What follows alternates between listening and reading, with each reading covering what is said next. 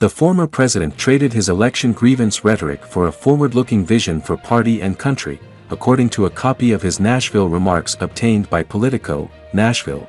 Donald Trump stood before Republican National Committee donors on Saturday to make his case for a return to the White House, arguing that he deserves another chance to finish a dramatic party transformation that he started nearly 8 years ago, in his remarks to GOP elite gathered at the Four Seasons Hotel. Trump traded the election grievance rhetoric that has defined his last 2 years in the public eye for a different type of message, his vision for the future, while arguing that he single-handedly saved the Republican Party from the establishment class when he won in 2016.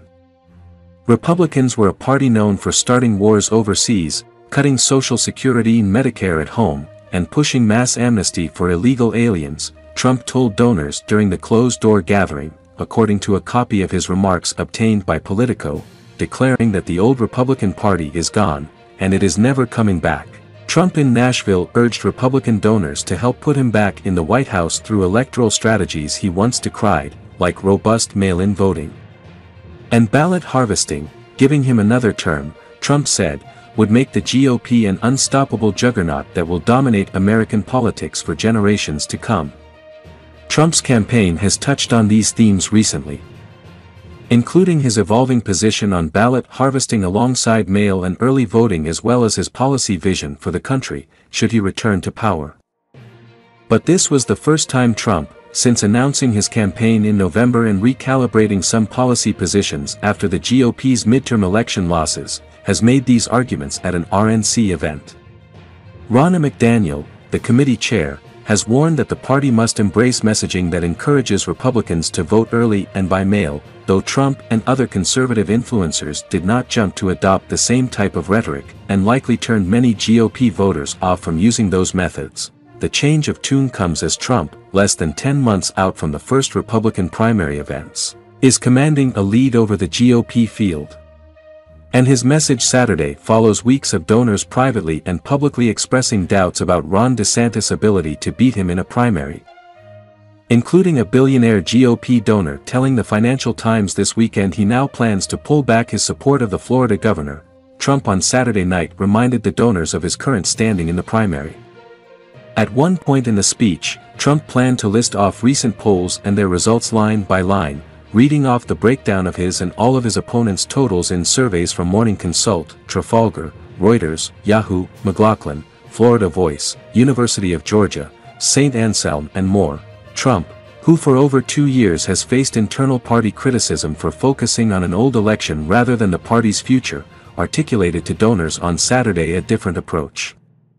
Even in remarks during this weekend's donor retreat, Trump critics like former Vice President Mike Pence and Georgia Governor Brian Kemp took jabs at Trump for his tendency to look backward. But his remarks Saturday did much less of that. Despite mentioning Mitt Romney's 2012 presidential loss, Trump steered clear of talk of past unsuccessful elections. Instead of devoting time in his speech to decry voting machines or allege election officials to be corrupt, Trump touted accomplishments from his 4 years in office and made sweeping pledges for what he will do if elected again. One such promise was that he would end the war between Ukraine and Russia before even stepping foot into the White House, vowing to do so, without explanation on strategy, shortly after winning the presidential election.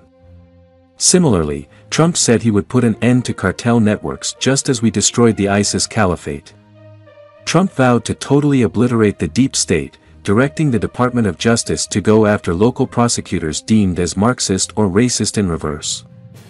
He pledged to sign an executive order cutting federal funding from schools that teach critical race theory or inappropriate sexual content, as well as for schools and colleges implementing mask or vaccine requirements.